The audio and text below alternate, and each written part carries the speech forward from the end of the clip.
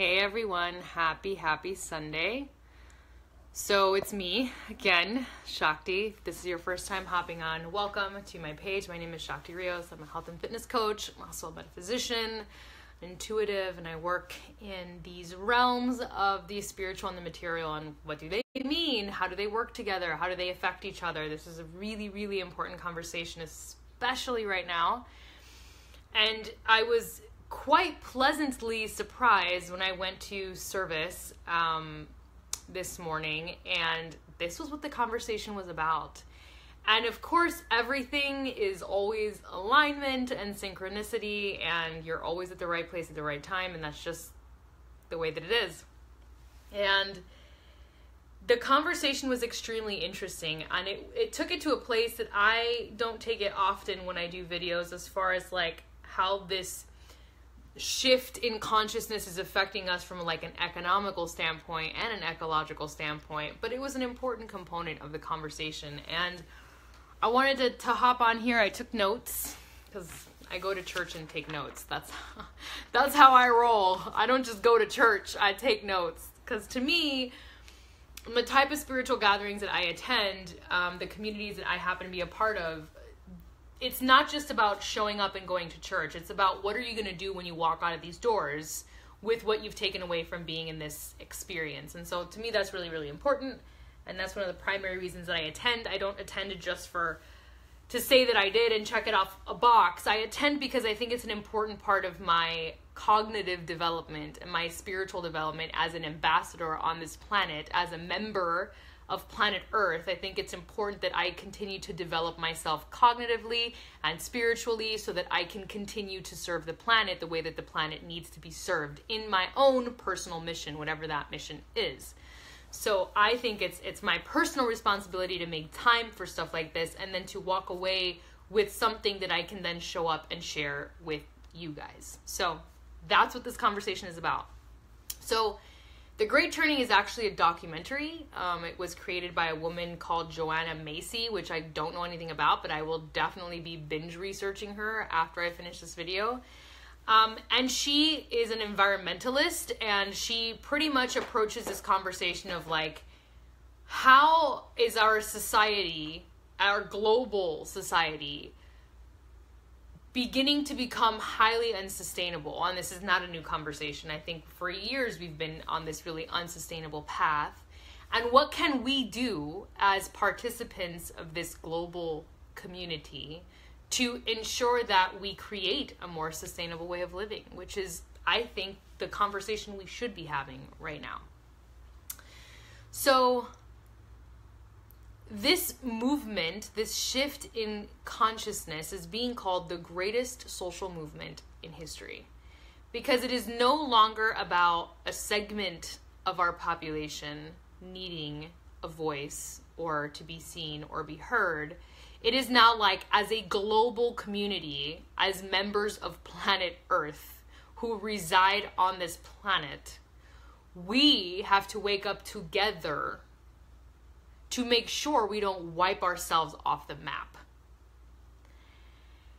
And as Melanie was saying, who is our spiritual leader at this community and was giving this talk, she said, for the first time in history, we as a collective of humans cannot say, no matter what happens, life will go on, because there's no assurance that that will be the case.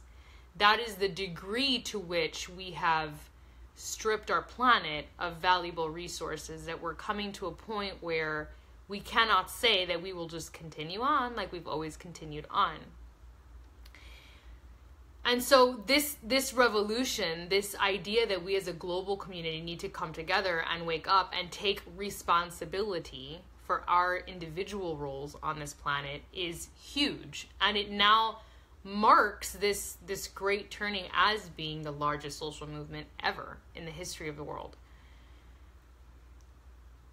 She shared a quote from, I think it was Jack Kornfield. She referenced the book, I think it's called The Path of Heart or something like that. I, again, will be researching this when I am done with this video. But she mentioned there was a quote in the book where he said, whatever path you pick, make sure it is a path with heart. And her point being that we're living in a time where we are collectively waking up, and many of us individually are waking up to truths that for one reason or another we were asleep to prior to this moment in history, this moment in time. And now that we're waking up, and now that we are opening our eyes and our consciousness to information and experiences that we didn't have prior to this moment, we are as a collective beginning to recognize the need for a conscious shift in how we live.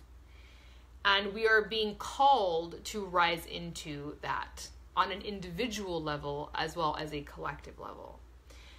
And I believe this is why we are seeing so many people on this like entrepreneurial wavelength, where we are becoming a society of entrepreneurs. We are moving away from being employees, even in the mindset. We are moving away from working for another individual or for another cause, and we're moving towards working for our own cause, because there's some sort of intuitive understanding that we have that we are now really responsible for our role on the planet. Hi, Michelle. Thanks for hopping on. Yes, I know you feel me, girl.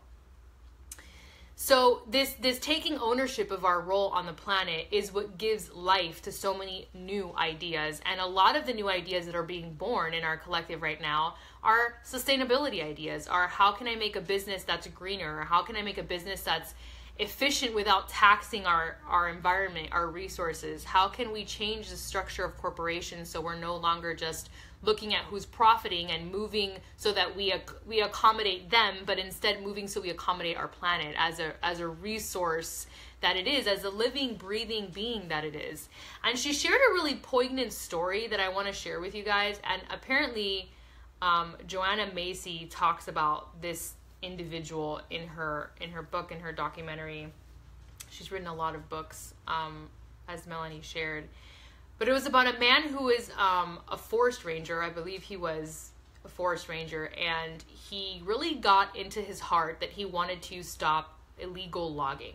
He was just really passionate about that. And he ended up in a rainforest, and she couldn't remember the details of like where in the world, where this illegal logging was happening. And he was standing there in front of all these bulldozers and police officers and machinery in the middle of this forest, basically putting his body between the trees that they were about to log and the people who were attempting to illegally log them. And he had this epiphany in that moment that he was not a man trying to stop these people from logging these trees. He was a part of those trees. He was a part of the rainforest in the body of a man taking a stand for himself, taking a stand. And this makes me super emotional because I really want you guys to hear that.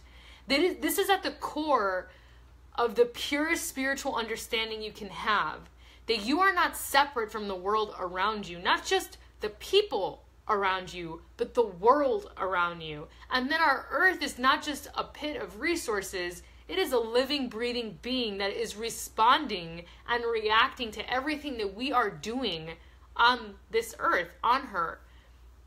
And when she shared that story, I immediately started crying, because what a powerful realization for you to have, that you are a part of that very same rainforest that you are attempting to protect, and you are a part of those very same animals that you are so passionate about protecting, and you are a part of the environment that you so passionately want to take care of. We are a part of the planet in such an integral, we are so tied into this earth. We are the earth. And if we don't realize that and wake up to that, the devastation of our planet is a devastation of our population. Because we are made of earth, we are made of stardust. The same thing this planet is made of, we are made of. And as a result, when we are depriving the earth of resources and we are abusing her and stripping her, we are doing that to us. We are doing that directly to us. It's not just about the earth being torn apart. We are tearing ourselves apart, and we are not realizing how this is corrupting us, how this is affecting us. That's the whole point of this great turning, that we are as a collective waking up to this understanding, and therefore there are so many initiatives being put into place to make a stand, hence the marches that just happened yesterday all over. And that takes me into what Joanna calls the 3 dimensions of the Great Turning. And one of them is activism. And, just getting in the way. Just getting in the way and being a disturbance and being a physical marker of standing up for something, right? So that's one of the dimensions of this Great Turning is activism. It's not going to be the one that everybody gets involved with, but it has a very important role. And for those of us who do feel called to do that, then we must, because that is part of our karma. Our collective karma is to be alive here right now and take a stand in that way, if you feel called to do that. The second part is building sustainable structures. The second dimension is how can we build sustainable structures, sustainable housing, sustainable corporate structures, sustainable routines and structures in our own house, in our own homes, in our own lives, in our own beings, so that we are sustaining ourselves and then going out into the world and teaching sustainability to other people and being the example of sustainability to other people. And the third dimension is a shift in consciousness, which is what I talked about when I first started this video, and how we as a collective are waking up to an understanding that we are changing, that the world is a changed place, the collective consciousness is a changed place, the universe is changing, we are in a shift like has never been seen before, and this is an integral part of our evolution as spiritual beings. The planet's evolution is our evolution. The shift to 5D that I've been talking about is our shift to 5D. Again, we are tied into the karma of our planet. We are not separate from the karma of our planet. And that is really important for us to recognize, that how we change ourselves immediately impacts the collective consciousness and the karma of this planet. When you have a dream in your spirit, when you have a calling and you pursue it, you are adding to the collective consciousness the energy, the vitality, the hope, the inspiration that is an integral part of us moving forward in a positive direction in our evolution. When you say yes to your dreams, when you show up to what you care about, when you follow that crazy idea that other people might criticize you for, might call you crazy for, you are adding energy to the collective consciousness in the direction of hope and inspiration and sustainability. Freeze? You guys see me? I'm sorry. My thing froze. Someone messaged me and then it froze. So I hope you guys really hear this message. I hope that it jumps into your spirit and really sinks in, and that you in this moment decide to take ownership of your story, of your path, of your impact. That you decide to take ownership and decide that all of those dreams that you have, you're going to go for, and that you are going to start putting into the collective energy what you want to see of our world, not what you fear, not what you're afraid of, but what you stand for. Stop going what you are against and start moving in the direction of what you are for, because what we are for matters now perhaps more than ever. And she added a couple of other elements in her talk. Live from a place of gratitude. Practice daily gratitude for the fact that you're even alive, you're here on the planet during this incredibly pivotal moment in time for our human species is huge, and that you can in any way contribute to this movement is powerful. So practice gratitude daily.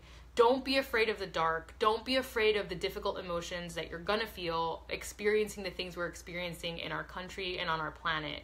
There are so many things that make my heart break on a daily basis, and being an empath, it is so difficult to just take that in, but that's what we must do. We must not be afraid of experiencing those things. We need to learn how to take them into our hearts and just hold the space for them, and know that it is always darkest before the dawn, and that our responsibility as spiritual beings is to be able to have enough space within us to hold the suffering and just make space for it without being afraid, without running, without hating, without resisting. Just hold it. Keep space for it.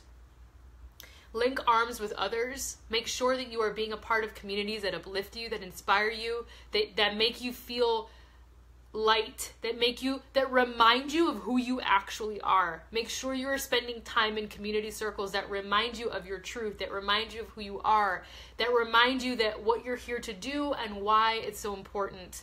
And dare to vision is the last thing. Dare to have a dream. Dare to have a vision for yourself, for your impact, for what you could create on this incredibly beautiful planet that is full of so many energetic and physical resources, that you can in any way be a contributing factor to the success of our evolution as a as a species, right?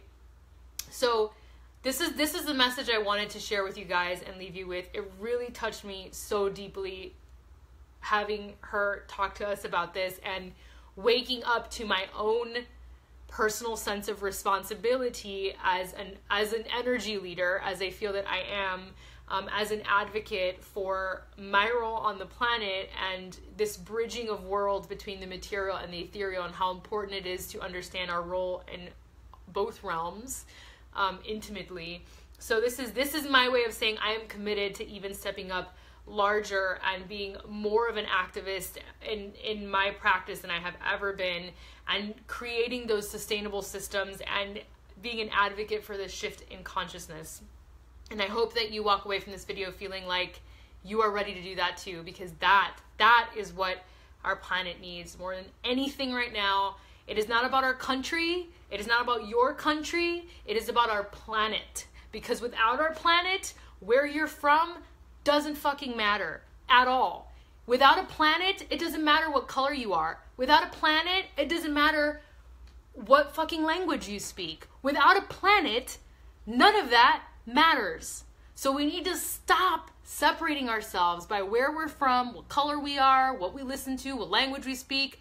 It doesn't fucking matter. Right now, our planet needs us. And the longer that you are living in a world of separation and making yourself separate from everyone else and judging the shit out of people, you don't have space in your heart to become awakened and take responsibility for your role on the planet. So let's do this shit for the planet. Let's get our mind right. Let's get it in the game, and let's start to build things with love that are sustainable and that support longevity on this planet for all living beings. Yes? Can I get a hell yes? I hope you said hell yes when you heard that. All right. I love you guys. Thanks so much for hopping on. Have a blessed Sunday, and I will talk to you guys soon.